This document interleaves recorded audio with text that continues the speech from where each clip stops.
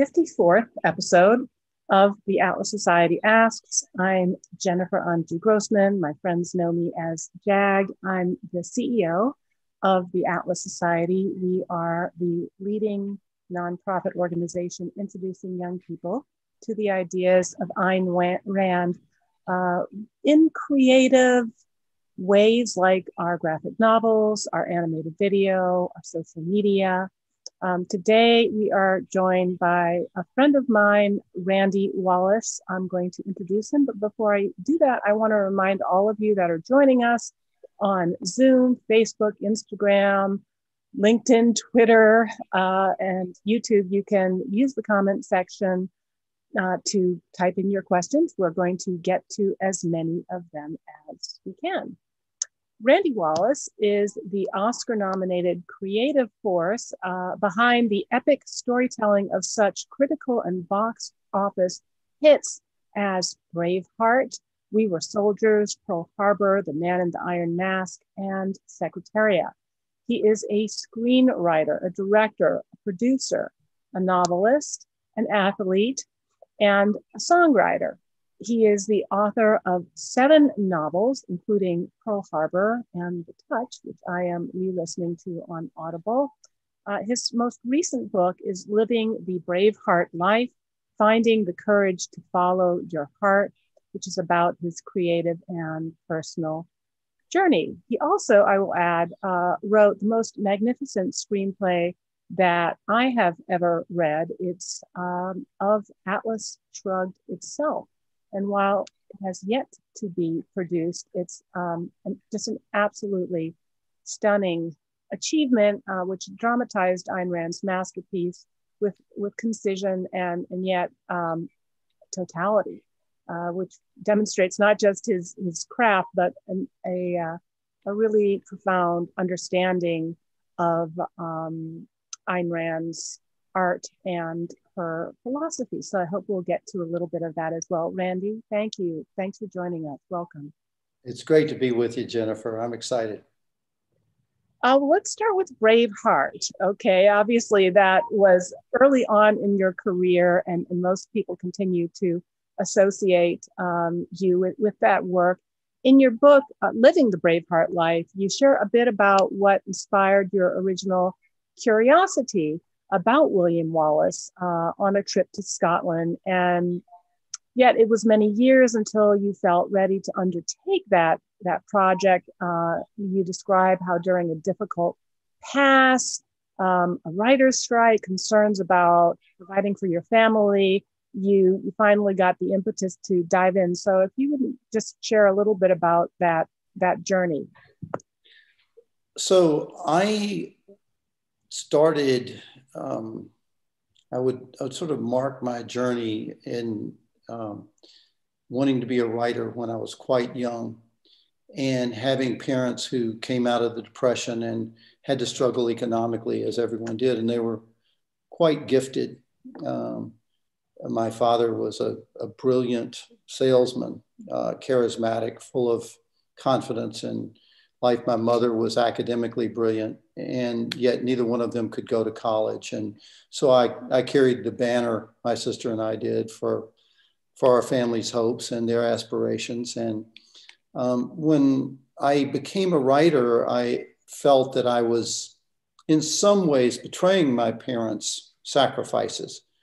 And I struggled for a while, but did start to become successful, and then reached a point at which the decision to go and create my own story, to tell my story instead of someone else's, became a crisis.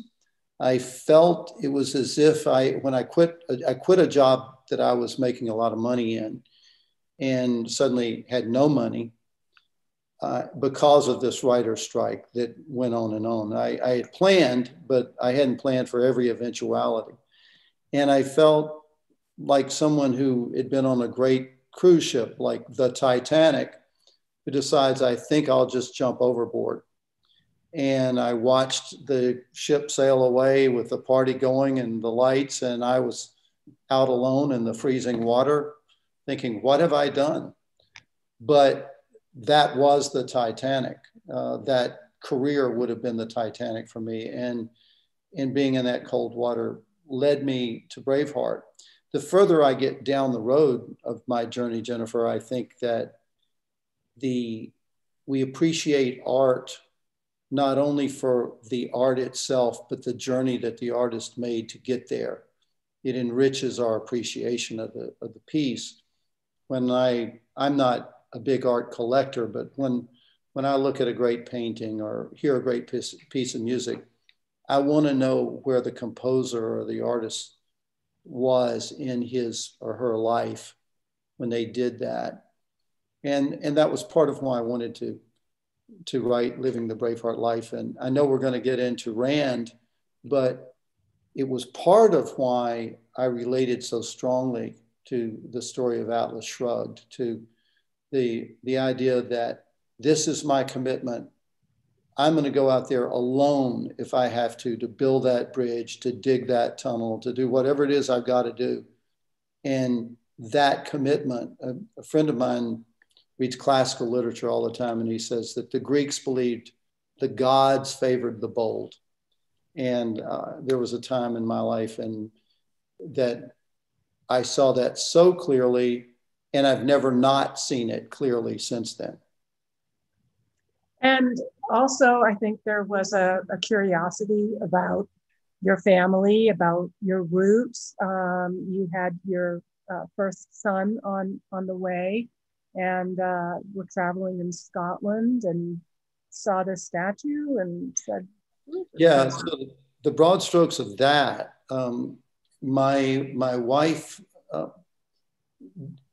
was, she had some hesitations about becoming a mother because she was such a successful dancer. And having children presented itself as the close of a career. And that's, I know, an extremely difficult thing for a woman to face. And our deal was, if you get me pregnant, you've got to take me to Europe. And I had only been once before in my life, and I certainly agreed. And here she is pregnant, and she knew her family ancestry, and I knew none of mine. So I suggested a detour to Scotland, where I'd heard there were Wallaces. And it was there that we walked into Edinburgh Castle and saw a statue of a man named Wallace. And I asked a guard there who he was, and he said, he's our greatest hero.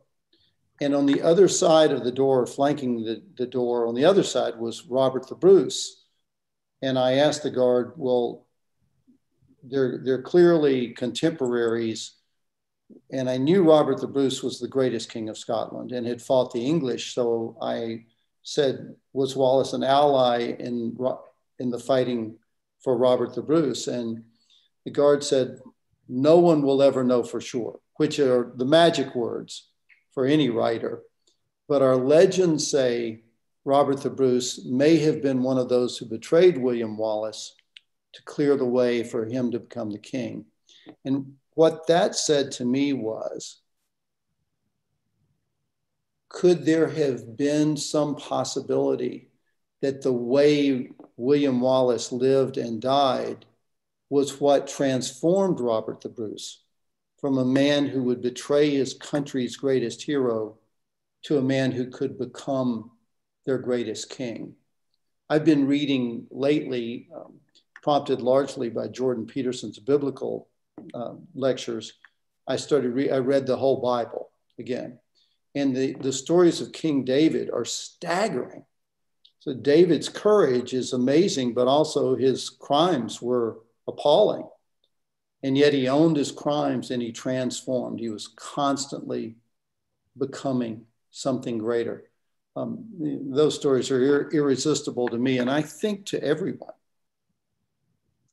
So you talk about being interested in not just a piece of art, but understanding the artist, understanding where they were in their journey. And you were just giving us some background on your journey those decades ago when you embarked upon Braveheart. But of course, your journey to becoming who you are today, to becoming a screenwriter took you down a rather circuitous path. I do understand that you, like Ayn Rand, had been writing stories from a very early age. You went on to study Russian and religion, clearly a fascination and an interest that continues to this day. You put yourself through a graduate year of seminary teaching martial arts, but I think perhaps one of the most charming aspects of your sort of early life was you managed a show of farm animals that played musical instruments, and you said that was a perfect preparation for working on a Hollywood set. So I guess, looking back, maybe some reflections on how those experiences shaped you as the artist that you would later become. Yes. So the way that job came about was phenomenal for me. I was doing a graduate year at Duke, and I learned about auditions in Nashville for a theme park. And I had been planning to try to go there, prompted by Chris Christopherson, who was absolute genius, who lived in Malibu up until fairly recently. I never ran into him in Malibu, but I'd run into him when I was in college, and he had encouraged me to go to Nashville. And he was a Rhodes Scholar, a boxer, airborne ranger, helicopter pilot, man's man. So he was a model for me I thought, if a guy that I admire so much has followed this path, maybe that's a path I should explore. And I was prepared to wash dishes or do whatever. In fact, though I grew up without a great deal of money, I feel I was one of the richest people in the world because my parents loved me, have a brilliant sister.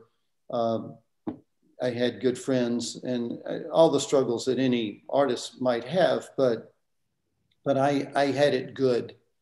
And I thought it would be good for me to suffer some. I didn't want to be self-inflicted, but I figured if I was going to do this career, I needed to pay for it myself and have skin in the game, and that would teach me something. So I went to Nashville and auditioned and got a job in this animal show. And I had trained barnyard animals who played musical instruments. I love to tell the story. It's true, absolutely true. I had a pig that played the piano, and I named him Pigarachi. And I had a duck that played the drum and named that duck Bert Backquack. And 8,000 people a day saw this show. And that was great experience for me in hard work. I worked maybe 80 hours a week then, and I would get up at 4:30 in the morning to write songs. And it did teach me, I guess, a certain resilience, Jennifer. I think that's another probably of the Rand values is resilience, perseverance, belief in yourself, belief in the vision. And that is absolutely vital in directing movies, because there are times when no one around you can see the vision that's inside your own head. And it's your job to manifest that vision and to communicate it. Sometimes you have to assemble it in front of them before they can see it. And that requires a lot of grit. And patience, I would think as well. And I definitely can relate to what you're saying about resilience, and also thinking about Ayn Rand and her ability to withstand a ton of criticism, attacks, being vilified, being very controversial in her anti-communism, in her celebration of capitalism. And it's interesting because I think sometimes our greatest strengths can then also on the shadow side turn into handicaps, that she had to drown out all of, as she was crossing that tightrope, accomplishing something so dramatic, so risky, and had to drown out everybody telling her that she had it wrong. But then almost that ability to drown it out, to kind of tune out what people are saying, criticism, can then trip you up later on, because being able to hear from others, criticism, suggestions, that's also part of the journey. And the values that we celebrate at the Atlas Society: productivity, achievement, by any measure, what you have accomplished in your life thus far, in tremendously complicated endeavors, in fiercely competitive fields. I mean, it's like we say on Passover, that would be enough, Dayenu, writing one novel, that would be enough, but writing multiple novels, multiple screenplays, directing. So, talent is not something that we're all born with. We can cultivate it, but are there other particular qualities, traits, characteristics that you can partly credit for the success that you've achieved? Anything in particular that the young people that we teach at the Atlas Society, that you have been generous enough to teach at our Atlas Advocates Retreat? What are those characteristics that young people would be well counseled to consider and possibly emulate?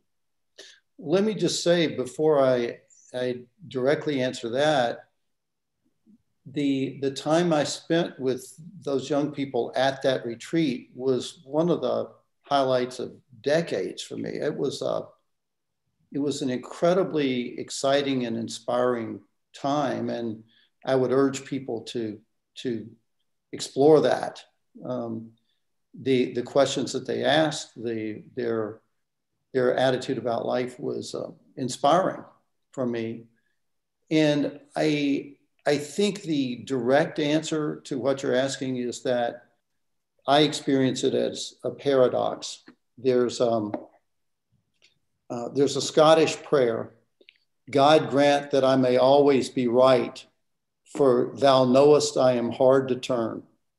And it's just a pain to stubbornness. And it's great to be stubborn. The paradoxical side of that, which I think a quality of a paradox is that opposites are both true, and they validate the truth of the statement. That are the approach. You have to be stubborn, and you have to be stubborn enough to realize that you may need to change. I said once to a friend, a counselor actually, that I was struggling with a deep, wrenching life decision, and I said, I feel that if I go this one direction, I'll be a quitter, and quitters never win. And she said, that's one way to look at it. But another way is, if you don't stop doing what's not working and try something else, you'll never win. And that's a kind of certainly a mind-opening realization. I felt that one of the qualities that Rand has, and I would love to know, because you know far more about her than anyone else I've ever met, is when there's a personal emotional crisis of, I've done something and I don't know if it's going to resonate with other people. I mean, even with, say, Atlas Shrugged, it's not just an instant success of people embracing and immediately going, oh, thank you, we've got this, I've got to give it to all my friends, everybody's gonna like this. And it takes a certain kind of brokenness even, or willingness to suffer, that to persevere, to know that if you do this, if you commit, that the amount of time that it would take to write Atlas Shrugged, the amount of energy, the amount of personal commitment in every way, and then to not know if people are gonna respond. In fact, to have the evidence that other people are going to really come at you is not encouraging to some people. Now, there are other people that view this, and I think it's a part of an entrepreneurial spirit. If everybody thinks this is a bad idea, there must be some merit in this idea. Otherwise, they would just shrug and ignore me. But if they're attacking me, then I must be hitting something. And I wonder how much of that was in her, the inner struggle of it all. Well, she certainly had the perseverance. I think she had the confidence. She was later in her career, at this point. She had written Fountainhead, which had been rejected 12 or I think 12 times before it was finally picked up. But I think that overall, she probably didn't struggle with too many doubts about whether this was artistically correct, whether or not she had integrated the theme. If she felt that she could account for, if you asked her, well, what about this comma, on this page, and why did you have this character, that she could account for all of them, which brings me to another question, in terms of your connection with Atlas Shrugged. I guess I wonder, we talked a little bit about those aspects of Rand's character, her perseverance, her stubbornness, if you will, her confidence, her workaholism. But what was it about the work itself, whether from a philosophical perspective or just as one artist judging another? It's unique. I don't know anything else like it. It's bold and assertive. There's a lot of literature about strong women. I always loved Jane Austen, and Emily Bronte, and I love writers of that era. My favorite writer of all time is Jill Connor Brown, who's a contemporary writer in Mississippi. She's really a female Mark Twain. And they write bold and vivid women, but I don't know anyone who wrote like Rand did. And not just Dagny, but Reardon. The men that she wrote were profound. And I don't think I'll ever forget one scene in which Reardon has been working just maniacally, and he goes in and sits down at the table with his family, and he's getting criticism from everybody closest to him, his wife, his mother, his brother. That really struck me as I could relate to it.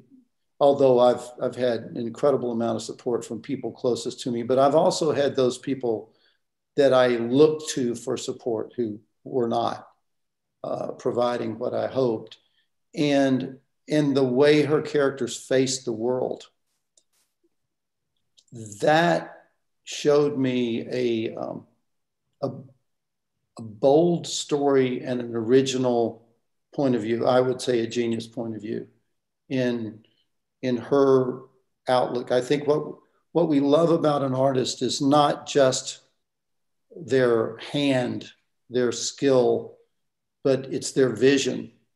Their hand is executing, is showing their vision. And she had a remarkable vision. And it really was a kind of a heroic vision. It was very positive. It was idealistic. And in that way, I think it reminds me, even though it didn't have the tragic ending that Braveheart had, although I know you and I could probably debate about whether that was tragic or whether that was a kind of transcendence, at the end of Braveheart. But but it was a very positive view. I know at the time, after Atlas Shrugged was published, and then she moved on to more nonfiction and to developing her philosophy. And Atlas Shrugged began to gain currency and followers, and people would say, this is a prophecy, this is happening around us. And again, now we are hearing that again, that Directive 10-289, stop the economy, start the economy, that we're kind of seeing that hubris again with some of the government central planning, that we can just move around these incredibly complex economies. But, at the time people said, did you intend this to be a prophecy? And she said, if prophecy is understood to mean a predestined, unavoidable doom, then no, that's actually the opposite of what I meant. I meant Atlas Shrugged to be a testament of man's ability to recognize that we're going in the wrong way, and man's ability to change course. So it's very positive. And, one of the things that we focus on at the Atlas Society, we're a philosophical think tank, and, we focus not just on objectivism, but also on understanding the threats to the Enlightenment tradition of reason, of objectivity, of freedom. And one of the threats that we focused on, we wrote the Pocket Guide to Postmodernism, our Postmodernism Draw My Life video. And, the way that postmodernism has repackaged the conflict inherent in Marxist theory to frame social relationships, but also we do this less so, and that's why I wanted to ask you about it.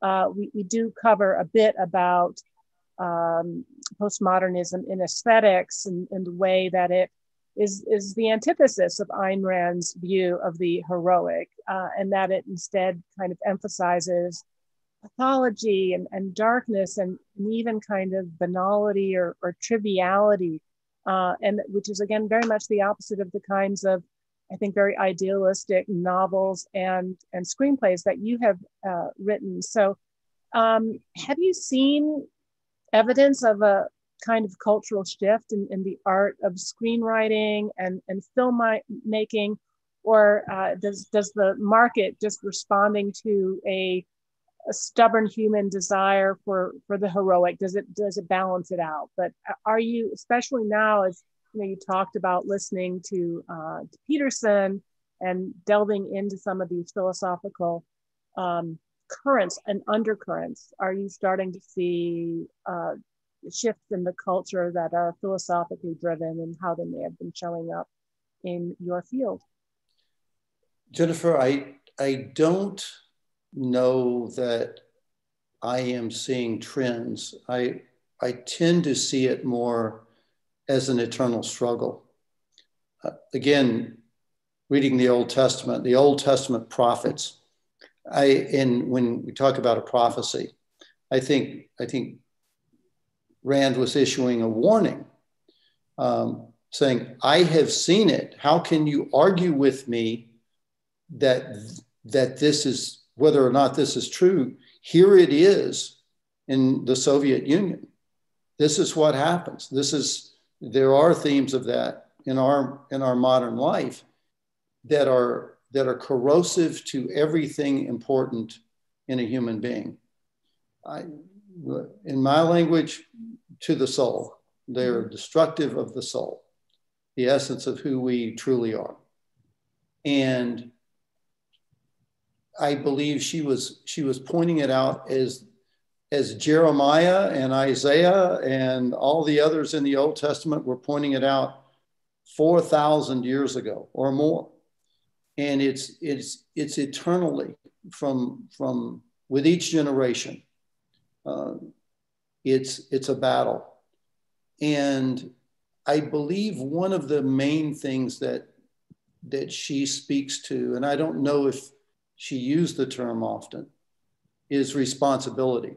That's what Atlas Shrugged most of all said to me. It's why I would say absolutely yes. It's why, one of the reasons, if you call, I answer, because it says to people, take responsibility for your own life. And that part of our society is what I see under absolute assault. I don't believe it has any chance of succeeding, this postmodern thing.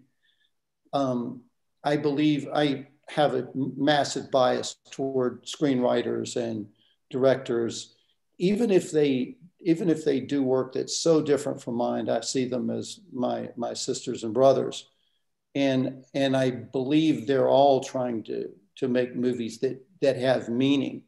But what's being made right now is just crap, and everybody knows it's crap.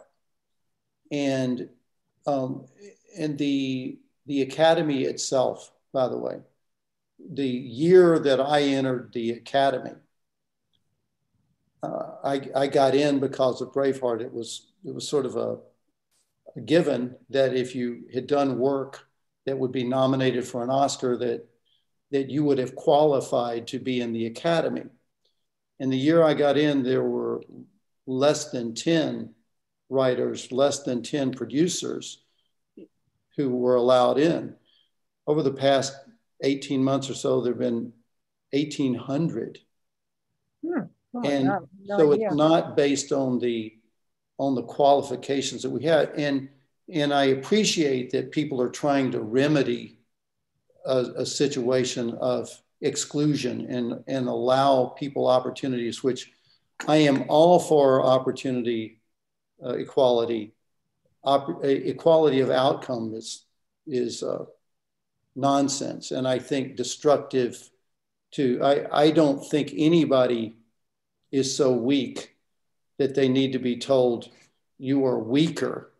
Now, so you haven't had a chance to get to the starting line fairly, that we have to remedy. Well, I'm getting off into political points of view, but the responsibility to me is what is crucial, to say, if you personally believe that I am inferior, that I am heinous, that I am whatever, morally deficient, fine, believe it. But I don't have to internalize your low opinion of me. In fact, your low opinion of me, for me, will drive me harder. So have at it. Think what you will. And it's, I told Jordan, and I repeat it to you, I said to my mother once that I was about to do a screening of a movie, and I told her I was nervous, and she said, "Why are you nervous?" And I said, "Well, there are people who just have their knives out that want to be critical." And my mother said, "Well, son, if they crucified Jesus Christ, there are going to be people who don't like you."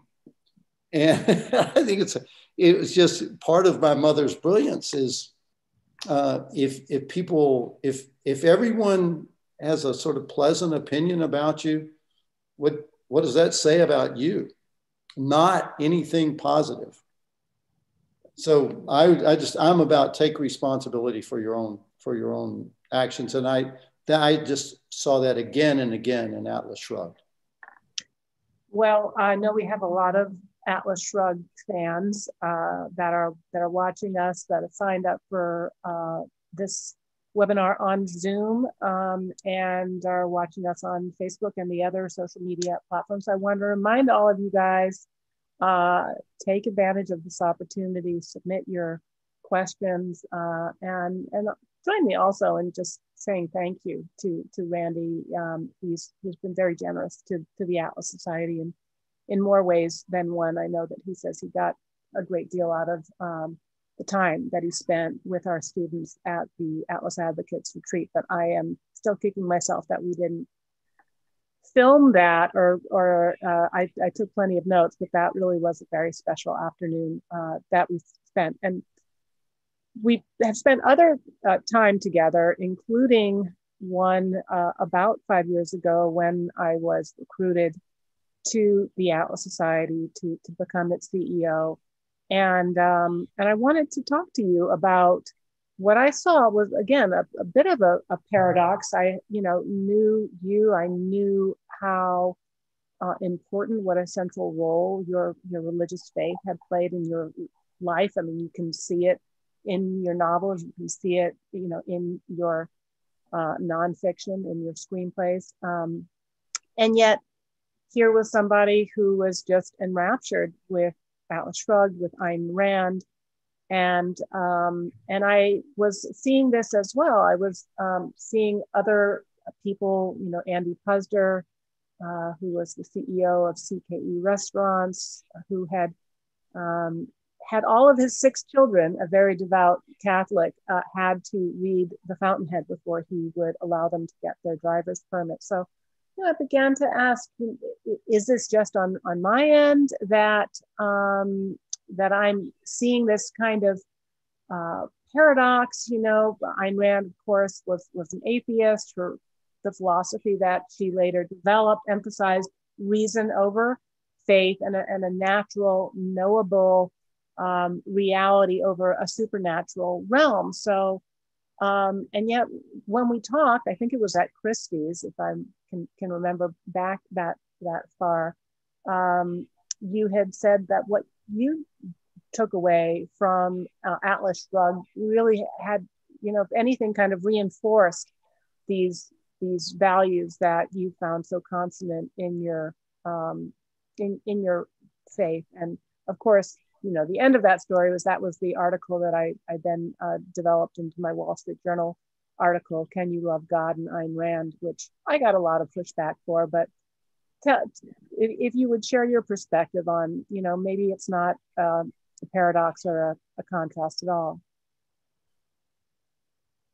I believe that our understanding, our assumption, if you will, that faith and atheism are polar opposites is superficial, kind of like ice and steam.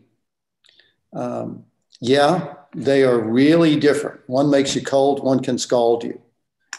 But to me, they are very close to each other. Very close is an interesting term. I think of that the people that I know who say they are atheists are oftentimes more likable and more open than people who are doctrinaire about any given philosophy, or any understanding. To me, religion is not understanding the deepest mysteries of life. It is understanding that you don't understand the deepest mysteries of life. Where I believe that atheism most likely is missing the point, is in asserting that there are no deeper mysteries of life. And not every atheist I know asserts that. So there is a way in which I think they're close. Like, I'm Christian, I'm Protestant, in fact. I see Judaism as not just my distant cousins, I see them as brothers and sisters. I also see atheists as my brothers and sisters, because I believe that in asserting that they're atheists, they likely are still struggling with the question. Now, if they've given up struggling, I think they are just as impoverished as the Christian who says, I understand, I've given up struggling. Like in Jordan Peterson's, one of his lectures, I believe it's Jordan, he said that the name Israel means one who struggles with God. So to be of the children of Israel means to keep struggling. Now, Jesus had a parable of a father tells his two sons, go work in my field. And one said, I will, and he didn't. And one said, I won't, and he did. Which one did his father's will? So to me, a person, I don't think God, and God to me is the great mystery, but as a Christian, I believe God manifested himself in Jesus Christ. He made himself knowable. He made himself tangible. Now, I believe that, but I think someone who says, I don't believe that, is being honest. And that honesty is part of saying to the great mystery, I will, instead of, or it is doing God's will, even if you say, I don't believe in God. I don't think God cares what label we give ourselves. And I believe that that's what Jesus taught. Like, do these things. People will know you are truly my followers if you love one another. I can't imagine a truer statement or a more powerful statement than that. So it wasn't about get your words right, get your dogma right, get your understanding right. So, having said that, I believe that Rand, if I were to have that opportunity to sit down and talk with her, it's interesting, Jennifer. If where do atheists imagine when you say someone I'd like to meet in heaven? If it's like, okay, if atheists don't have that, do they get that? Do they get that hope? You might take a more sci-fi approach. Okay. Well, so, but I would love to on the deck of the Star Trek Enterprise. Okay. Well, I believe I'll get the chance to sit down with her, and maybe she'll visit me in hell, or I'll visit her someplace else. I don't know, but I would love to ask her how certain she felt of saying there is nothing else. I get the idea of let's not wait for the other world.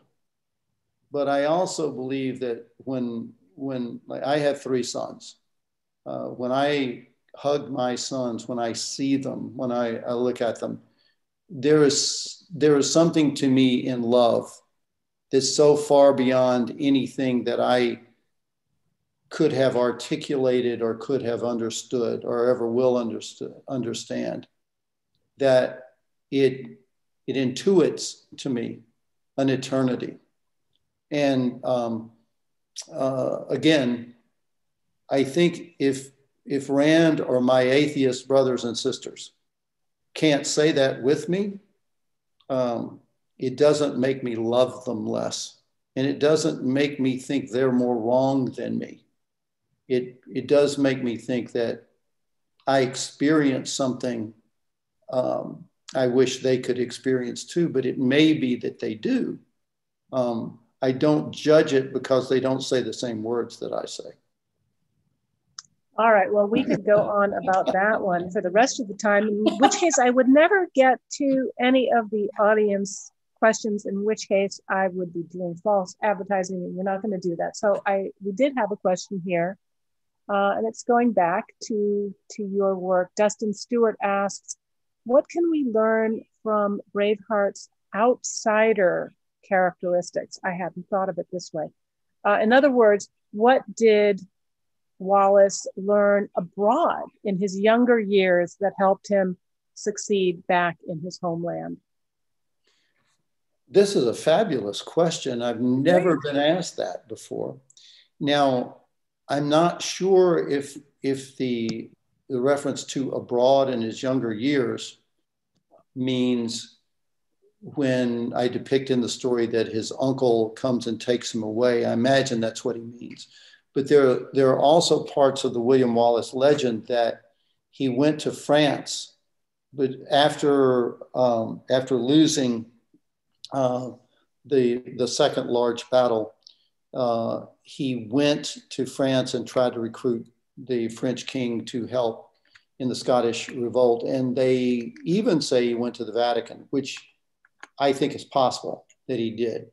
But I believe the question is referring to what did he learn in his childhood in that time away.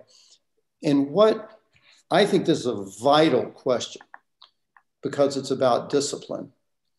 His uncle who takes him away, who comes to basically rescue him when he has become orphaned. His uncle says, "Oh, you don't understand Latin. Well, that's something we'll have to remedy." And then one of my favorite lines, my sister actually filled my heart with joy when she pointed this out. She said, "Boy, I could hear your voice in this line," was when the uncle and the boy are looking at a funeral and they're playing the bagpipes and the boy says, "What are they doing?" And the uncle says, they're saying goodbye. They're playing outlawed tunes on outlawed pipes. It was the same with me and your father when our father was killed. And the boy looks at the sword and the uncle watches him lift the sword and he lets him hold it for a moment, but then he takes it from him and says, "First learn to use this, and then I'll teach you to use this." And that's what he was doing. He was disciplining himself. He was being willing to take the challenge to learn and suffer the pain of learning because the pain of not learning was even greater. And that's something I think we have really lost in our modern world, but that the world is crying out for. Young men and young women want a structure, they want a discipline, they want a goal that's better. And I know the danger of that is that it can sound like fascism, but you have to face dangers. The danger of doing nothing or the danger of going wrong, well, you have to be willing to face that struggle. And that's what William Wallace faced, I believe, on those years abroad. We have a question from Scott on YouTube. He says, "What does Mr. Wallace think about Zack Snyder saying the political environment today precludes him from remaking The Fountainhead?" Wow. I don't know Zack Snyder, but my first editor worked with him, went on to work with Zack, and says the most wonderful things about him. And everything I've seen and heard about him makes me think I would love him and love to meet him. Kindred spirits, I hope. I think that, well, I would certainly disagree. I want to. He may be speaking, and I can't answer for Zack, but he may be talking about the corporate cowardice that exists in our world. There was a terrific book. I bet you've read it. Nicholas Taleb wrote a book called Skin in the Game, and he wrote Black Swan. He's a brilliant guy. And yes. And one of the things he says is an intolerant minority will rule over a tolerant majority. And I believe that is part of the crisis in the film business, is that the huge corporations that are gobbling up movie production are saying, we can't bear if one person shouts that we are being out of line with the culture. But art is always defying the culture. So no art is being made. And The Fountainhead is about creating art in your life and work. So it will take some outsiders back to the original question, it will take outsiders to do that. But outside is kind of where we live. Even if you live on the inside, even if you're Michelangelo or Leonardo and you're seen as a great and accepted artist of your day, where you're really creating is on the outside of the envelope. So speaking of Michelangelo and Leonardo, I want to get back to your current projects. When you and I talked before the lockdowns, you were working on a really interesting, almost kind of personal project of a one-man show with music and song and acting, and I understand also that you are now moving ahead pretty aggressively with another project that grew out of the first sabbatical that you took in your professional life to Italy. So I'd love to hear a little bit of whatever you can share with us on what you're working on now. Well, the second one first, it's called The Swiss Guard. And my sons and I went to Italy together, and we were there for an extended period of time. And I absolutely adore Italy. It's just the most magical place. And we have friends who are deeply Italian in every way there is to be. And they had led us through the Vatican and into meeting some of the Swiss guards. And my sons and I were sitting in one of the piazzas and staring at this glorious fountain. And I said, wouldn't it be fascinating if the Pope could sneak out through some of those secret tunnels we know exist in the Vatican and maybe step out of one of the fountains and join the crowd and just walk around with the normal people. And another son said, yeah, and kick ass. And the other son said, so the Pope's Batman. And all of a sudden I went, stop, that's the greatest idea, we've got to do that. And suddenly we were off and running with a new idea. And we have a wonderful team of investors who believe in it as well. And we're going to do the movie independently. And that's super exciting.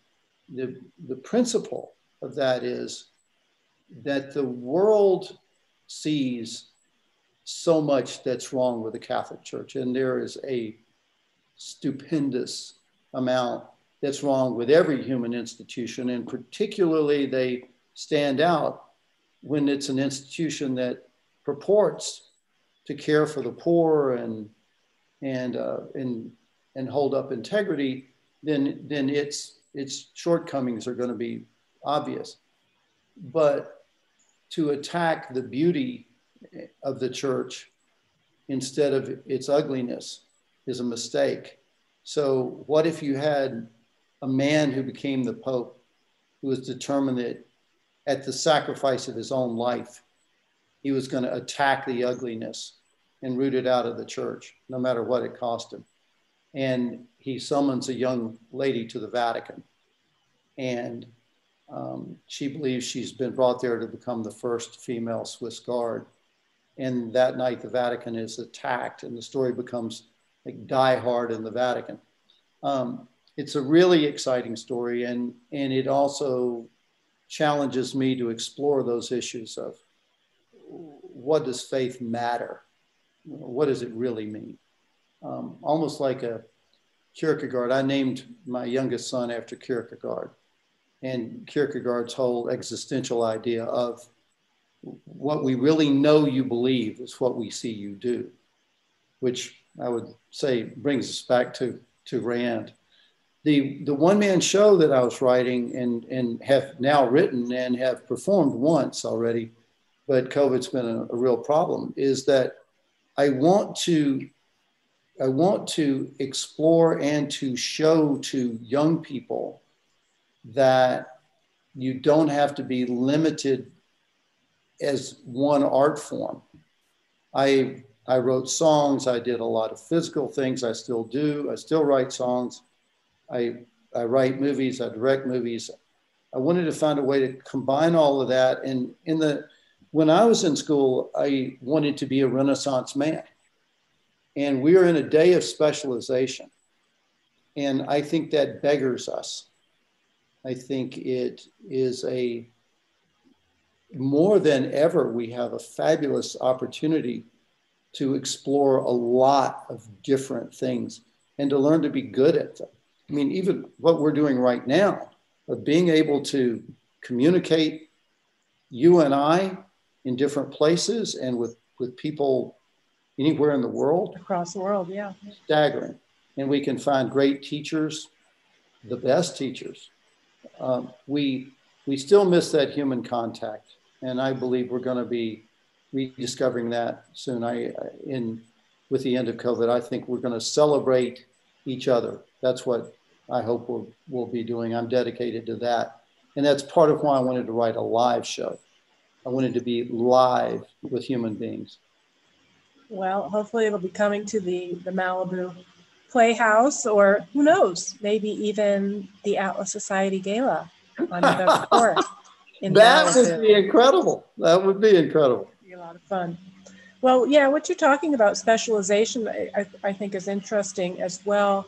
But, you know, you have been an individual contributor, you know, writing a novel in a room, writing a screenplay in a room, but you've also been a director and a producer. And I think that defying the specialization, and if you were going to be a conductor, you know, it's one thing to be a composer, but if you're going to be a conductor, it really does help a lot to know a bit about how each instrument, you know, sounds, how it's played. If you're going to be a manager, if you're going to be a CEO, to have experience doing a lot of different things can help you be a better leader and can help you be a better mentor and help you be a better teacher. That's a fabulous point. It's absolutely true. We take, there's a pressure to make a child specialize. Say, okay, they're really good at soccer at 6 years old. They have to just play soccer. Absolute nonsense.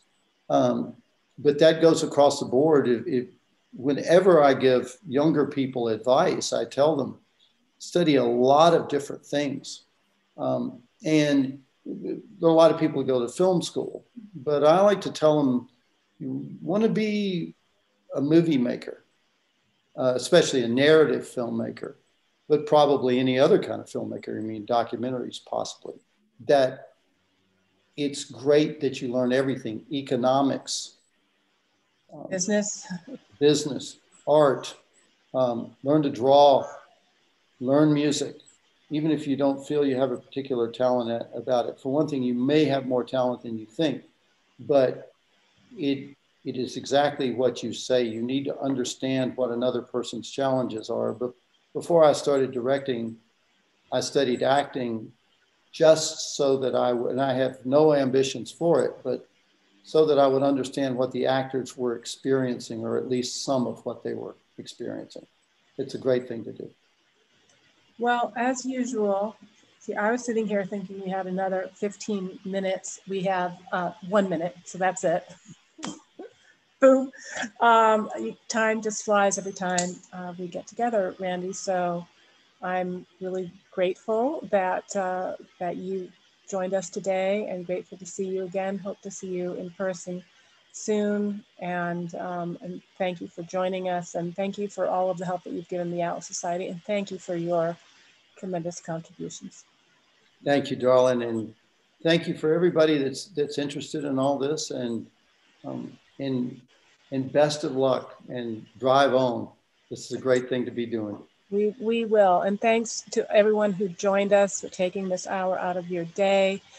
Thanks especially to those who are our supporters, who are enjoying not just this weekly webinar series, but all of the work of the Atlas Society, bringing in great minds like Randy Wallace to interact with young people, engage young people with the next with the ideas of Ayn Rand. And if you are enjoying that work, if you do want to support it and see that it continues, please consider making a tax-deductible donation to the Atlas Society.